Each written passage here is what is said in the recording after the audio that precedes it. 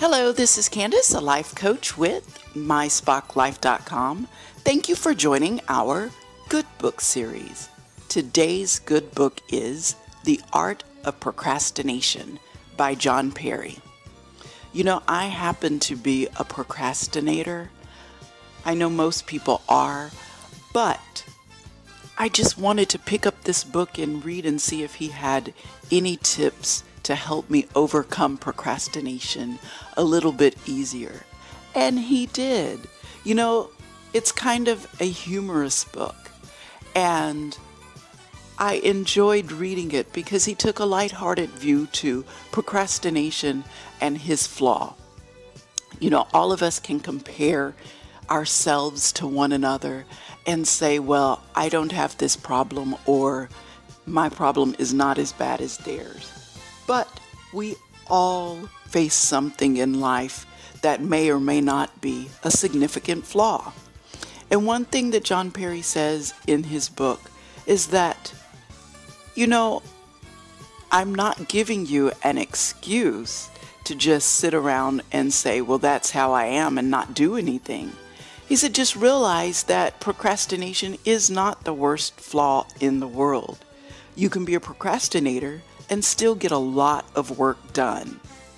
And you know, I find this is true. I live a very regimented life, but the projects that I put off, like making these videos, I enjoy making them, but I do put them off. But then when I get them done, I feel so good. And it's not a big deal putting them off, because I know that eventually it will get work done. So one thing that we can do, he said, is that we can form collaborations that will prevent us from never accomplishing anything. For example, if I have an article to write, I must realize that I'm writing it for someone who has a deadline, and I don't want them to be behind. So therefore, I feel a little bit more motivated to help them save face by getting my work done. Whatever we can do to trick ourselves and manipulate ourselves will help us to become less of a procrastinator. John Perry gives us a way of making lists.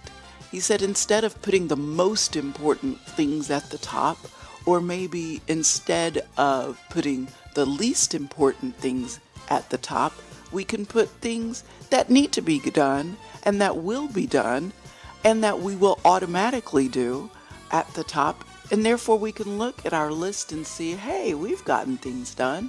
So that leads us to the next thing we need to do.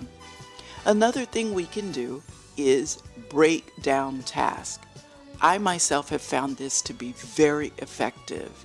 If I break down a task such as I need to go on vacation, and as vacation comes closer and closer, I find that I have not done anything to prepare for it. If I tell myself, okay, all I'm going to do is find a hotel for the first 3 nights, and I can do that in the next 15 minutes, then bam, I got that task done. I can spend 15 minutes doing that. Whatever the task is, if we can break it down into small, manageable chunks, we can find ourselves accomplishing more. So good luck in breaking your procrastination. And I look forward to seeing you again soon. You can follow us, subscribe, and check out our website at www.myspocklife.com. Thank you for watching,